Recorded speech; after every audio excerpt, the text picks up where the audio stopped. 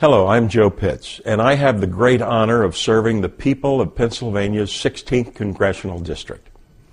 As another year comes to a close, the American people rise to meet the challenges of our time with resolve and determination.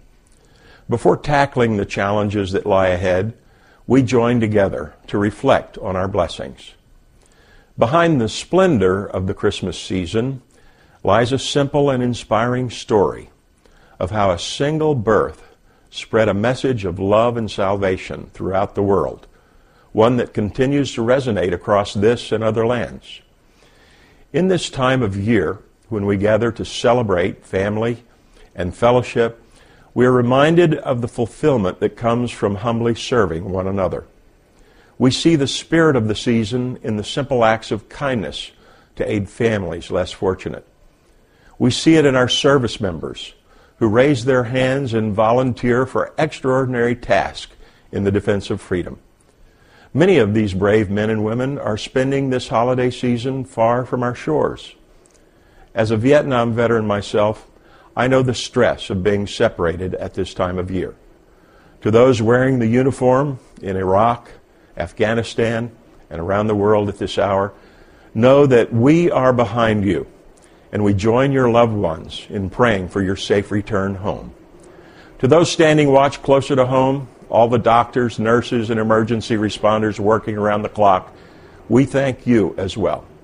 We don't always realize how much these tireless individuals give of themselves to patients and their families. The story of Christmas also reminds us of the radiant glory of human life. Scriptures tell us, "In him was life, and that life was the light of all mankind. The light shines in the darkness, and the darkness has not overcome it." As we look ahead to the new year, let us resolve to do all that is within our power to share the light of life here and throughout the world. Because when we affirm the joy and dignity of life, we affirm our commitment to freedom and to those in dark corners who seek its protection.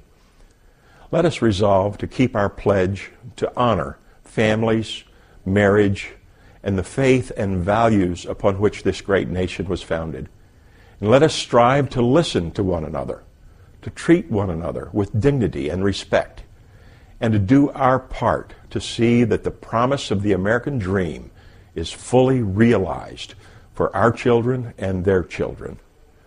May the peace and goodwill of this holiday season be with you and yours.